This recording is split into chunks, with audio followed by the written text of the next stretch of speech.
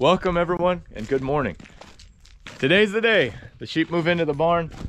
It's not nearly as warm as it was yesterday when we were getting the barn ready. About 42. It was 70, I don't know, 72, 73 yesterday for the high. It's gonna start cooling back down to normal wintertime temperatures. So everything's ready in here. As you saw yesterday, Chrissy's closing that gate. We're gonna go through here and we'll open and close a few gates to get them where we want. So we'll show you how that's gonna work. And then we're gonna get some drone footage of them being brought into the barn, and we'll have some cameras set up in the barn to kind of give you some good angles and just see the whole process. Hopefully it goes like we anticipate and we don't mess up, but we'll see you out there. Real quick before we head out there, we're gonna actually throw some grain in here. We want to bring them in here and get some grain in their bellies to kind of minimize the amount of hay that they're going to intake on the first day. And we'll keep doing the same thing. So they'll get 3 buckets, which is roughly about 90 pounds of grain on a daily basis. So in the evenings is generally when we feed them. They'll get that daily and have unlimited access to hay inside the barn and just keep coming out. Now after probably Tuesday, which will be 3 days, then we'll bump it up to what they're actually supposed to get, which will be 4, almost 5 buckets of grain. We'll probably end up just doing 5 buckets to make sure everybody gets the pound that we want them to get. This grain mix has prebiotics, cracked corn, soybean hulls. It's got all kinds of different stuff for them. We actually have this custom mixed at the local MFA. I'm gonna help her so it doesn't look like I'm doing nothing.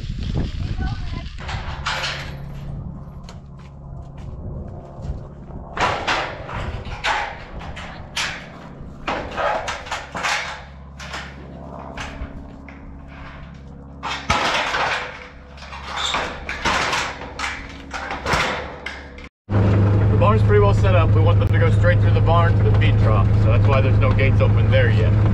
But now we're just gonna go around here and close all the other gates just to ensure they don't have anywhere else that they might try to go. Like this gate. No. Thankfully, Chrissy reminded me that the main gate's open over here, which they definitely would have went out of that one. They're all about going for a walk. I got it. What are you doing back there? What are you doing? Holding this thing for you. You gotta wait till I connect the phone. I'm not gonna take off yet. Well, I've had to get helicopter stuck in my hair before. It's a little traumatizing. That's traumatizing. I remember when you slam dunked that thing into the ground. I wasn't ready. You just let it go off and I wasn't ready. Scary. Alright, hold it up.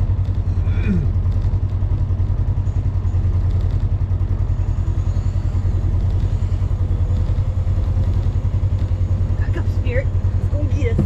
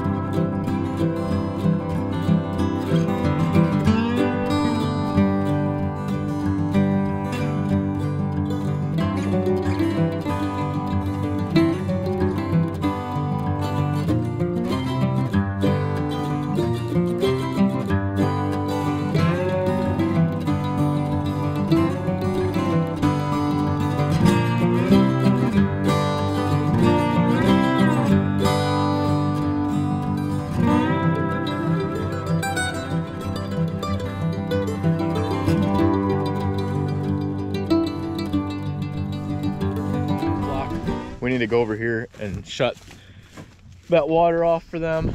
And I guess we can just take that trough in. Chris is gonna go ahead and grab Honey because our other horse is actually coming back home today, or sorry, tomorrow.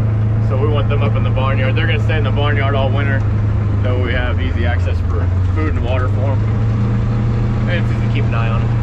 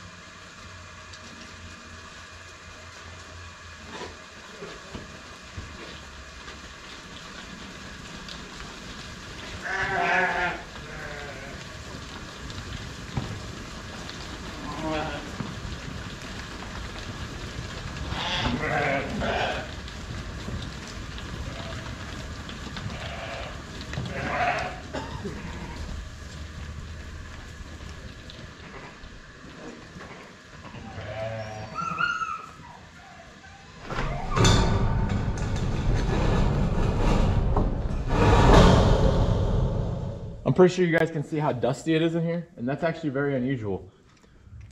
The sawdust we use comes straight from the mill, so the sawdust is not from dry lumber. It's got moisture in it. However, we put this down about 2 months ago, and I'm sure it's dried out just from sitting in here. So I'm gonna take the hose off.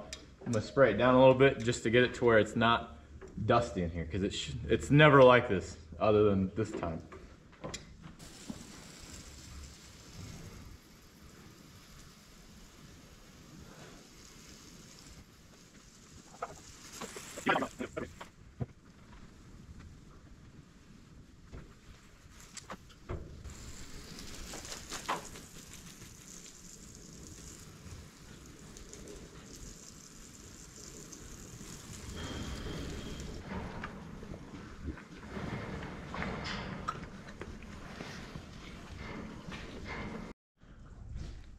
You can see that it's much better now, not nearly as dusty.